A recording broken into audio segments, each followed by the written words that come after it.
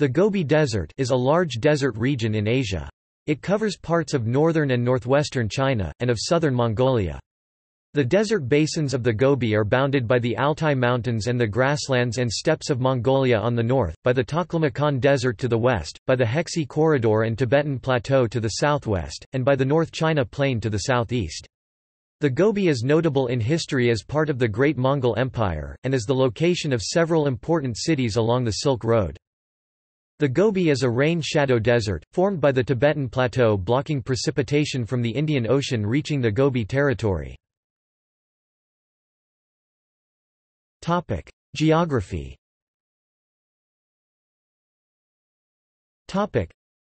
The Gobi measures over 1,600 kilometers (1,000 miles) from southwest to northeast and 800 kilometers (500 miles) from north to south. The desert is widest in the west, along the line joining the Lake Basin and the Lop Nor 87 degrees to 89 degrees east.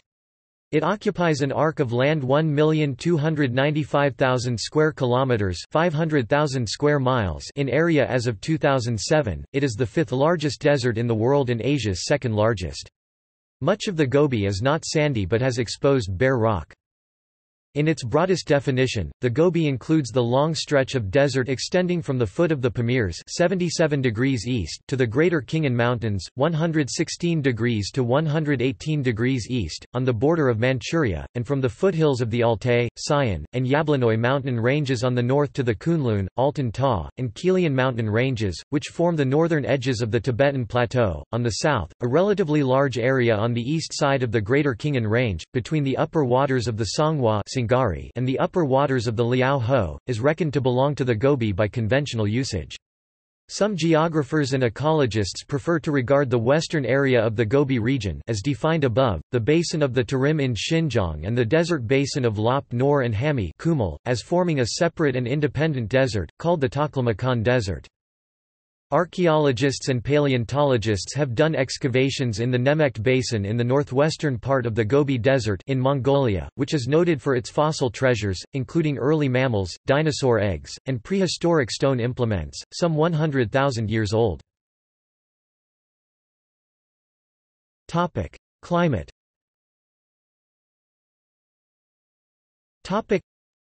The Gobi is a cold desert, with frost and occasionally snow occurring on its dunes. Besides being quite far north, it is also located on a plateau roughly 910 to 1,520 meters (2,990 to 4,990 feet) above sea level, which contributes to its low temperatures. An average of approximately 194 millimeters (7.6 in) of rain falls annually in the Gobi. Additional moisture reaches parts of the Gobi in winter as snow is blown by the wind from the Siberian steppes. These winds may cause the Gobi to reach -40 degrees Celsius (-40 degrees Fahrenheit) in winter to 45 degrees Celsius (113 degrees Fahrenheit) in summer. The climate of the Gobi is one of great extremes, combined with rapid changes of temperature of as much as 35 degrees Celsius (63 degrees Fahrenheit). These can occur not only seasonally but within 24 hours. In southern Mongolia, the temperature has been recorded as low as -32.8 degrees Celsius (-27.0 degrees Fahrenheit). In contrast, in Alksa, Inner Mongolia, it rises as high as 37 degrees Celsius (99 degrees Fahrenheit) in July. Average winter minimums are a frigid -21 degrees Celsius (-6 degrees Fahrenheit), while summertime maximums are a warm 27 degrees Celsius (81 degrees Fahrenheit). Most of the precipitation falls during the summer, although the southeast monsoons reach the southeast parts of the Gobi. The area throughout this region is generally characterized by extreme dryness, especially during the winter, when the Siberian anticyclone is at its strongest. The southern and central parts of the Gobi Desert have variable plant growth due to this monsoon activity. The more northern areas of the Gobi are very cold and dry, making it unable to support much plant growth. This cold and dry weather is attributed to Siberian Mongolian high-pressure cells. Hence, the icy sandstorms and snowstorms of spring and early summer plus early January winter. Conservation, ecology, and economy.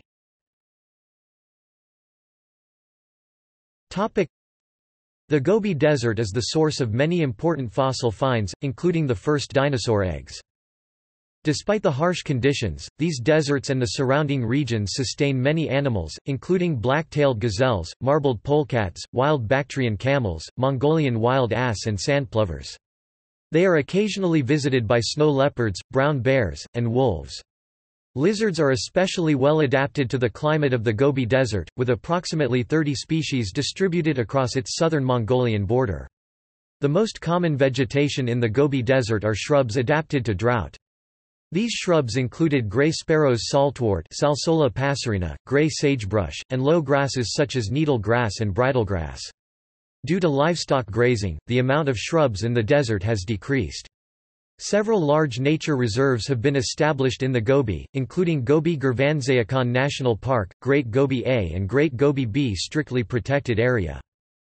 The area is vulnerable to trampling by livestock and off-road vehicles. Effects from human intervention are greater in the eastern Gobi Desert, where rainfall is heavier and may sustain livestock. In Mongolia, grasslands have been degraded by goats, which are raised by nomadic herders as source of cashmere wool. Large copper deposits are being mined by Rio Tinto Group. The mine was and remains controversial. There was significant opposition in Mongolia's parliament to the terms under which the mine will proceed, and some are calling for the terms to be renegotiated. Specifically, the contention revolves primarily around the question of whether negotiations were fair. Rio Tinto is far better resourced, and whether Rio Tinto will pay adequate taxes on the revenues it derives from the mine. An agreement was reached whereby the operation will be exempt from windfall tax. Topic: Desertification.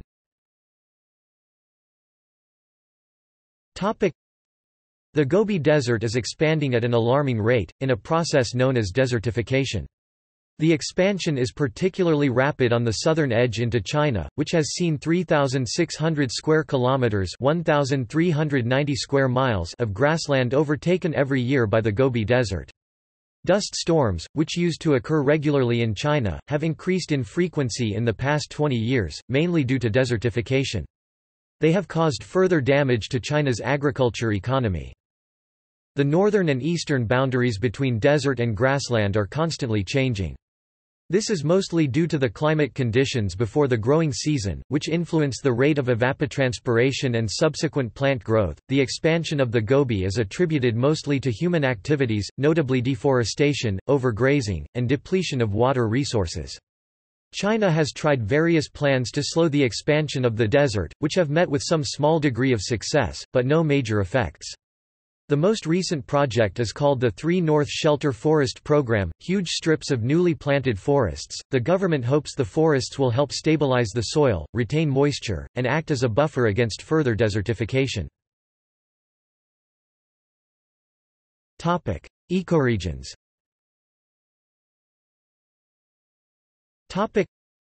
The Gobi, broadly defined, can be divided into 5 distinct dry ecoregions, based on variations in climate and topography. Eastern Gobi Desert Steppe, the easternmost of the Gobi ecoregions, covering an area of 281,800 square kilometers (108,804 square miles). It extends from the Inner Mongolian Plateau in China northward into Mongolia. It includes the Yin Mountains and many low-lying areas with salt pans and small ponds. It is bounded by the Mongolian-Manchurian grassland to the north, the Yellow River Plain to the southeast, and the Alishan Plateau semi-desert to the southeast and east.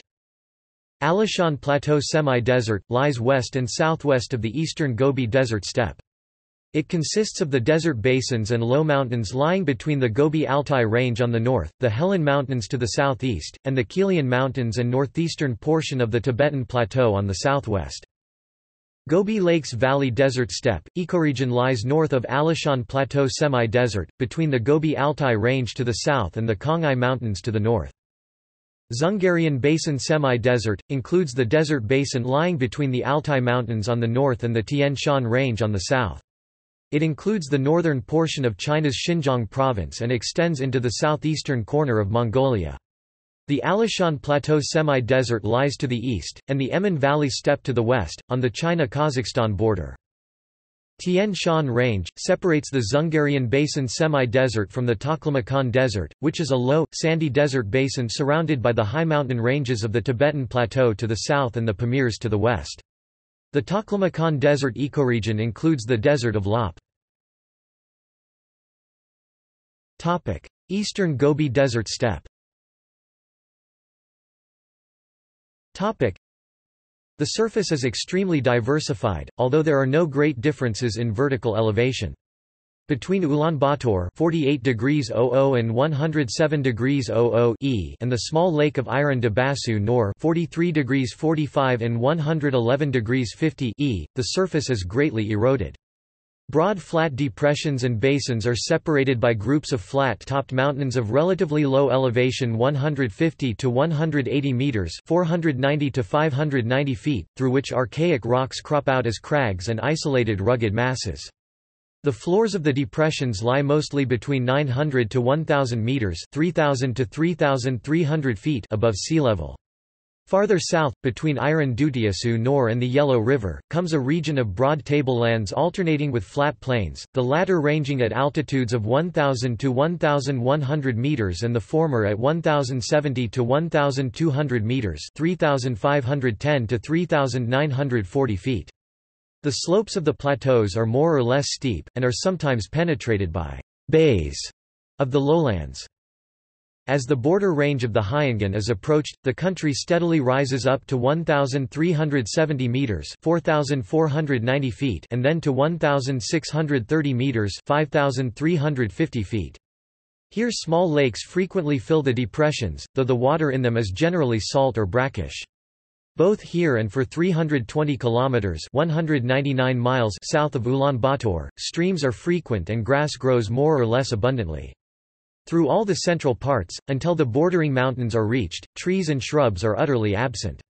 Clay and sand are the predominant formations, the watercourses, especially in the north, being frequently excavated 2 to 3 meters (6 feet 7 in to 9 feet 10 in) deep.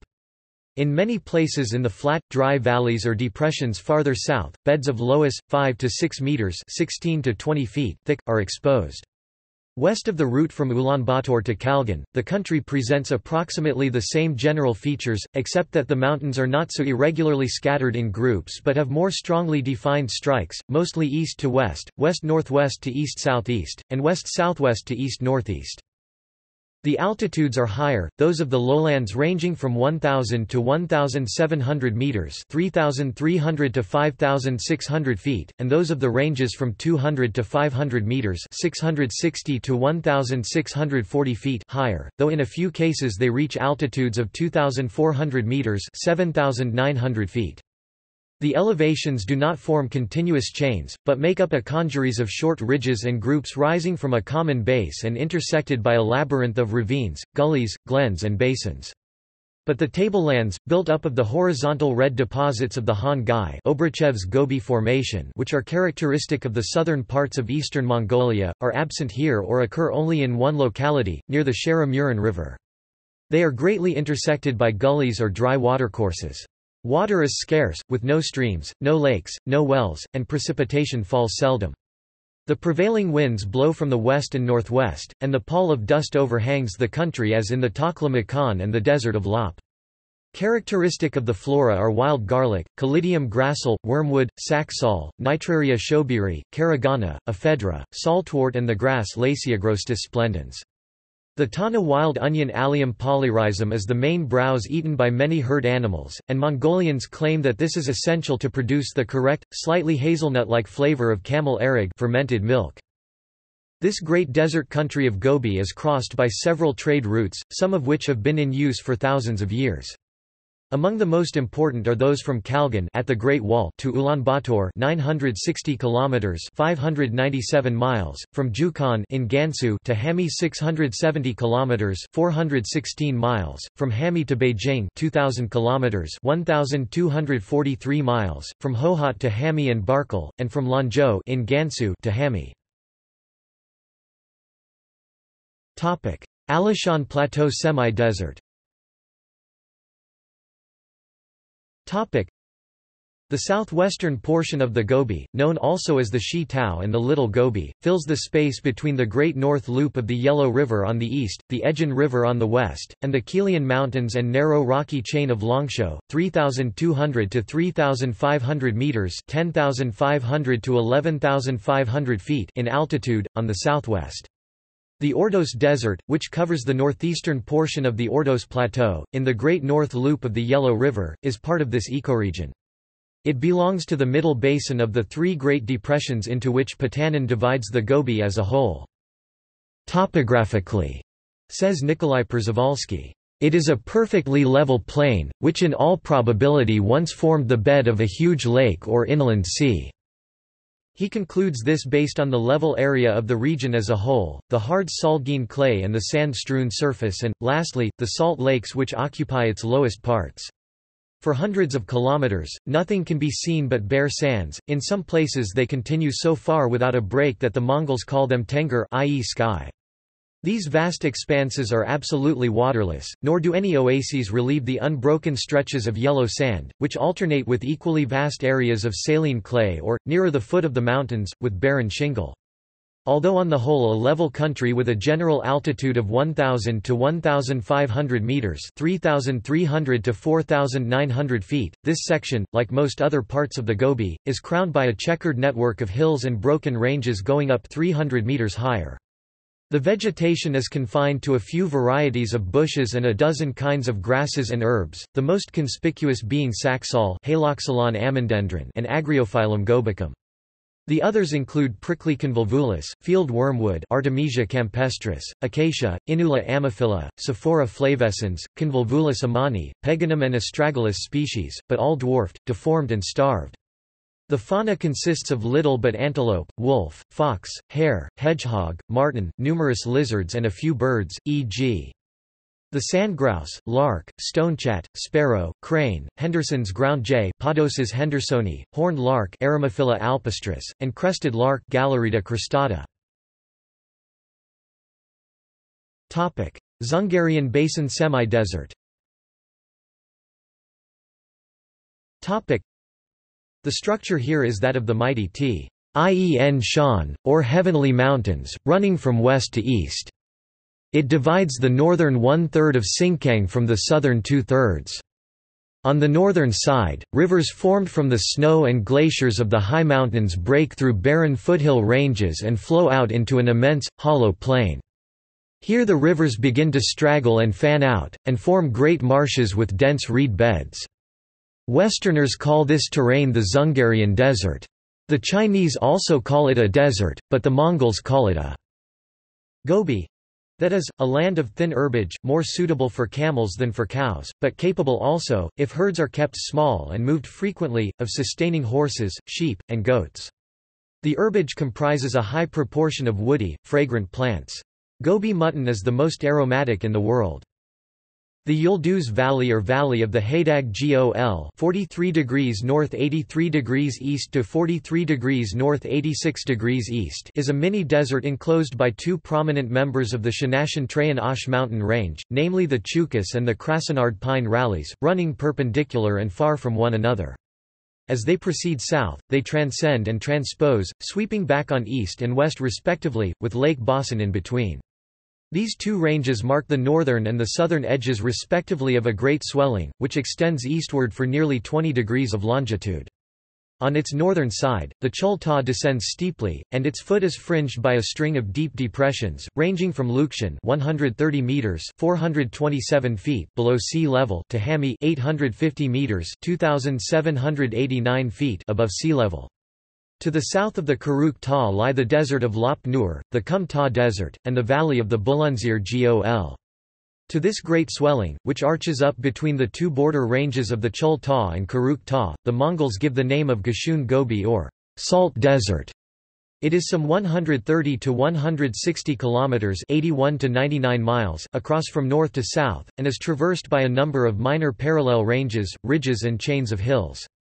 Down its middle runs a broad stony valley, 40 to 80 kilometers (25 to 50 miles) wide, at an elevation of 900 to 1,370 meters (2,950 to 4,490 feet). The Chul Ta, which reaches an average altitude of 1,800 meters (5,900 feet), is absolutely sterile, and its northern foot rests upon a narrow belt of barren sand, which leads down to the depressions mentioned above. The Karuk Ta is the greatly disintegrated, denuded and wasted relic of a mountain range which used to be of incomparably greater magnitude. In the west, between Lake Boston and the Tarim, it consists of two, possibly of three, principal ranges, which, although broken in continuity, run generally parallel to one another, and embrace between them numerous minor chains of heights. These minor ranges, together with the principal ranges, divide the region into a series of long, narrow valleys, mostly parallel to one another and to the enclosing mountain chains, which descend like terraced steps, on the one side towards the depression of Lukchan and on the other towards the desert of Lop. In many cases these latitudinal valleys are barred transversely by ridges or spurs, generally elevations en masse of the bottom of the valley. Where such elevations exist, there is generally found, on the east side of the transverse ridge, a cauldron-shaped depression, which some time or other has been the bottom of a former lake, but is now nearly a dry salt basin. The surface configuration is in fact markedly similar to that which occurs in the inter-mount latitudinal valleys of the Kunlun Mountains. The hydrography of the Ghassian Gobi and the Karuk Ta is determined by these checkered arrangements of the latitudinal valleys. Most of the principal streams, instead of flowing straight down these valleys, cross them diagonally and only turn west after they have cut their way through one or more of the transverse barrier ranges. To the highest range on the Great Swelling Grumgar Zamilo gives the name of Tuj Tau, its altitude being 2,700 metres (8,858 feet) above the level of the sea and some 1,200 metres (3,937 feet) above the crown of the swelling itself. This range he considers to belong to the Chul Ta system, whereas Sven Hedin would assign it to the Karuk Ta. This last, which is pretty certainly identical with the range of Karatikan Ula, also known as the Kizil Sangir, Sanir, and Singer Mountains, that overlooks the southern shore of the Lake Boston, though parted from it by the drift sand desert of Ak Belkum White Pass Sands, has at first a west-northwest to east-southeast strike, but it gradually curves round like a scimitar towards the east-northeast and at the same time gradually decreases in elevation. In 91 degrees east, while the principal range of the Karuk Ta system wheels to the east-northeast, four of its subsidiary ranges terminate, or rather die away somewhat suddenly, on the brink of a long narrow depression in which Sven Hedin sees a northeast bay of the former Great Central Asian Lake of Lop Nor, having over against them the echelon terminals of similar subordinate ranges of the Pei Shan system see below. The Karuk Ta is throughout a relatively low, but almost completely barren range, being entirely destitute of animal life, save for hares, antelopes and wild camels, which frequent its few small, widely scattered oases. The vegetation, which is confined to these same relatively favored spots, is of the scantiest and is mainly confined to bushes of saxaul, haloxylon, anabasis, reeds, kamish, tamarisks, poplars, and ephedra.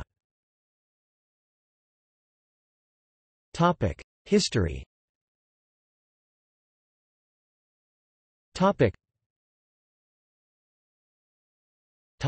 European exploration until 1911.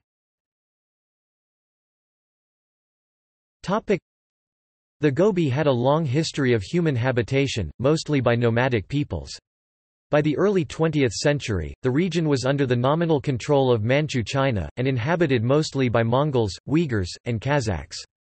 The Gobi Desert as a whole was known only very imperfectly to outsiders, and information was confined to observations by individual travelers from their respective itineraries across the desert. Among the European explorers who contributed to early 20th century understanding of the Gobi, the most important were the following: Jean-François Gerbalan (1688–1698), Eberhard Isbrand Eides (1692–1694), Lorenz Lang (1727–1728 and 1736), Fuss and Alexander G. von Bunge (1830–1831), Hermann Fritzsche (1868–1873), Pavlinov and Z.L.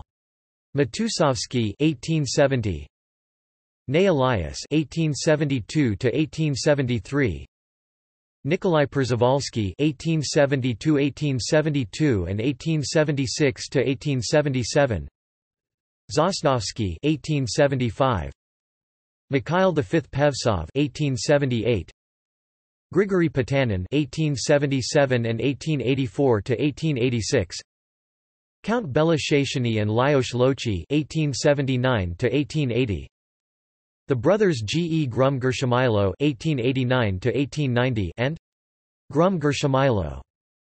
Pyotr Kuzmich Kozlov (1893 to 1894 and 1899 to 1900), Vsevolod I Roborovsky (1894), Vladimir Obruchev (1894 to 1896), Karl Joseph Futterer and Dr. Holderer (1896), Charles Etienne Bonin (1896 and 1899), Sven Hedin (1897 and 1900–1901), K. Bogdanovich (1898), Ladyfin (1899 to 1900) and Katsnikov (1899 to 1900). Count Jacques Boulay de Lestagne and Martha Maley, 1902. Topic. See also. Topic.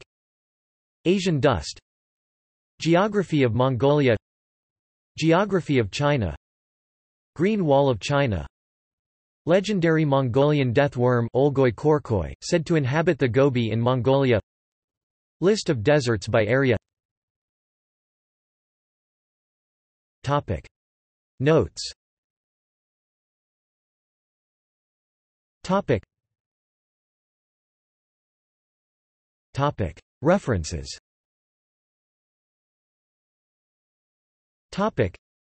This article incorporates text from a publication now in the public domain. Chisholm, Hugh, ed. 1911. Gobi. Encyclopædia Britannica. 12 11th ed. Cambridge University Press. p. 165. Owen Lattimore, 1973. Return to China's Northern Frontier. The Geographical Journal, Volume 139, No. 2, June 1973, pp. 233–242. Topic. Further reading. Topic.